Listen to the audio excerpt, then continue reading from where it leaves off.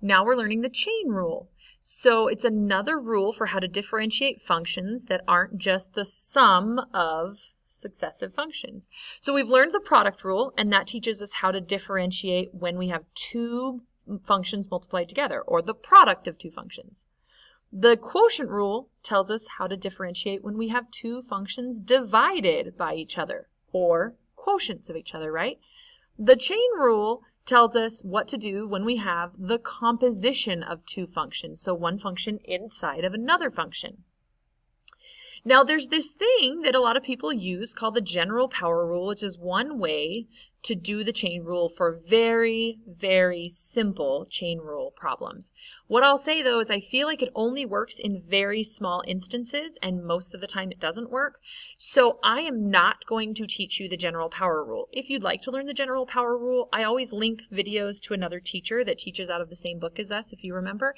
You're welcome to watch his video on the general power rule and understand how it works. It's just not something that I feel like is worth memorizing because we have so much to remember already. The chain rule works every single time, so we're just going to do the chain rule. But here's what the chain rule is. Basically, the idea behind the chain rule is you have a peanut M&M. So here I have, let's see if I can find a good peanut color. When I'm eating a peanut M&M, I have a peanut, and then I have the chocolate and the candy shell on the outside, right? That was supposed to be blue. Oh yeah, it shows up blue for you guys. Okay, when I eat this peanut M&M, what happens? Well, first, I eat the outside, and the peanut stays intact, okay? So I eat the outside, but the peanut is still just the peanut, right? Still totally there. Then I eat the peanut, okay? So you're like, how does it have to do with anything? This is the way the chain rule works. Inside this function, there's my peanut color. Okay, so f of x is like the chocolate on the outside, and g of x is like the peanut on the inside. So when I want to differentiate this function, I eat the peanut first, not the peanut, I eat the chocolate first. So I differentiate the chocolate first, but the peanut stays intact.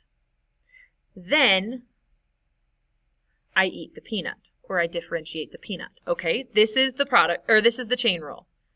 F prime of g of x times g prime of x. The derivative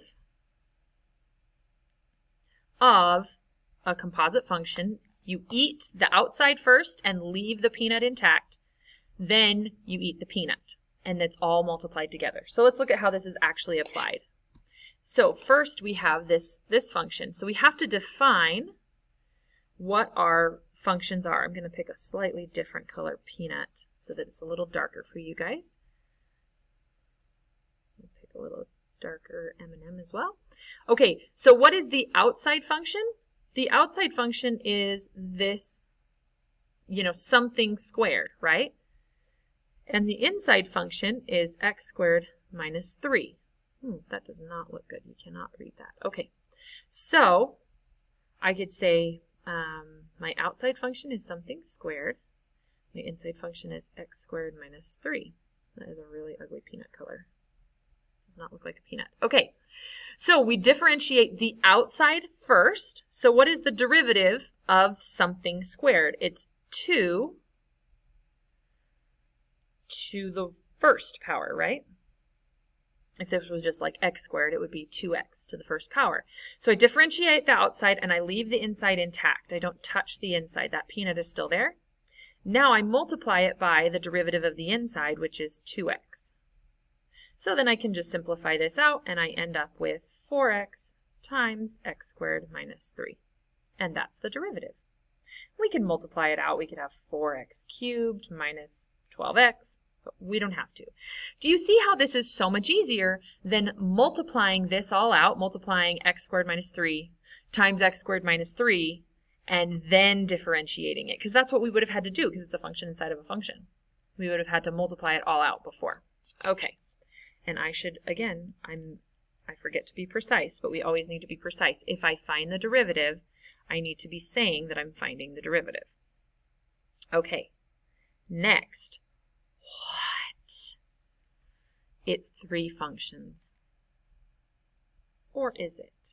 You have the square root, you have the cubed, and you have the function inside. But guess what? Isn't the square root of something cubed just, couldn't we rewrite this as g of x equals 2x squared minus x to the 3/2? Yes, we could. Now the chain rule can be done multiple times, so we could have done it multiple times, but it's so much easier just to rewrite it. Now we only have 2 functions, right? So the outer function is the something to the 3/2, and the inside the peanut is 2x squared minus x. All right, so let's differentiate. So g prime of x is 3/2 times something, and we subtract 1 from that and it becomes 1/2. Okay, the peanut stays intact, so it stays in there. And then we multiply by the peanut, the derivative of the peanut, which is 4x minus 1.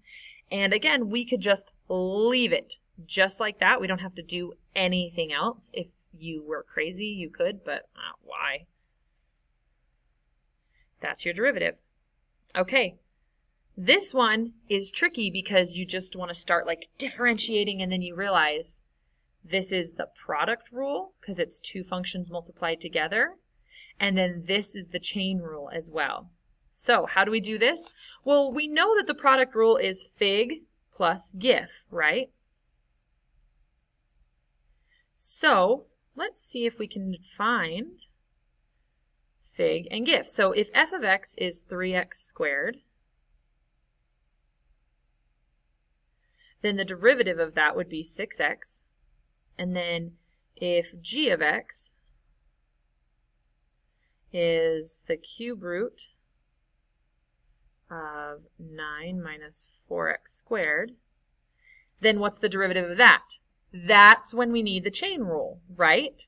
So I start with fig plus gif, and when I get to this point where I have to have the derivative of a composite function, I'm going to go off to the side, I'm going to find the derivative of that composite function, bring it back in, and now I can finish the product rule.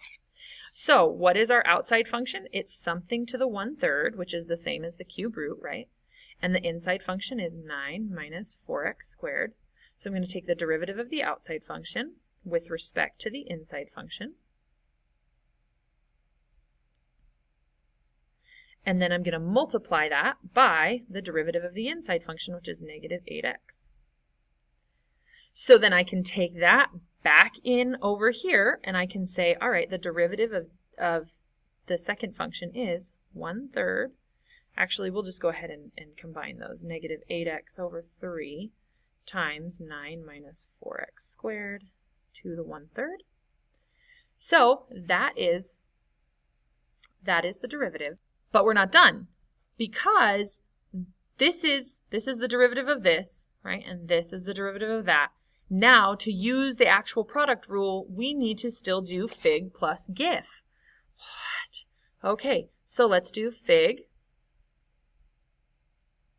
So that's 6x times 9 minus 4x squared to the 1/3 plus gif.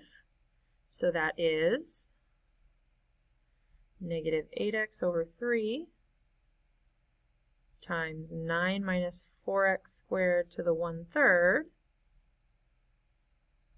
times 3x squared.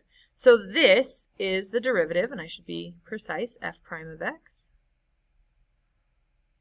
equals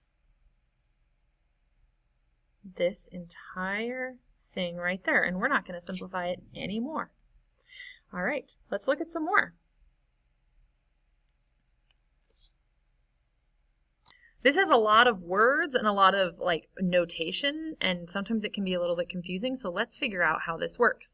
So first of all, I go to the end and it says I'm trying to find the derivative of a composite function when x equals 2. Okay, so I'm trying to find the derivative of this composite function. So the first thing I'm going to think is I know I need to do the chain rule then, right?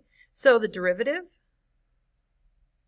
of p of q of x is the derivative of the candy with the peanut still intact, took me a minute, times the derivative of the peanut, right?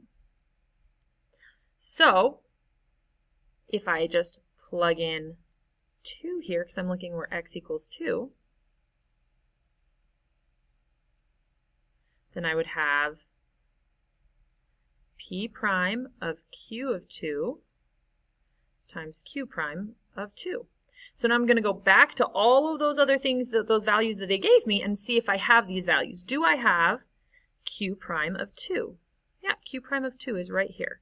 So q prime of 2 is 2. So I'm going to replace that with that, and then I still have p prime of q of 2 times 2. Okay, now do I know q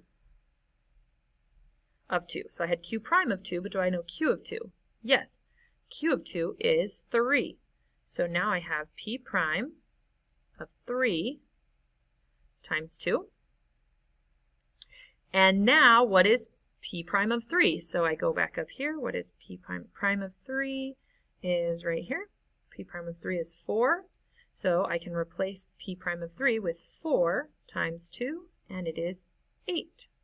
And they actually gave you some extraneous information. They gave you stuff you didn't actually need to use to kind of throw you off, but really it's just setting up and going down through the process.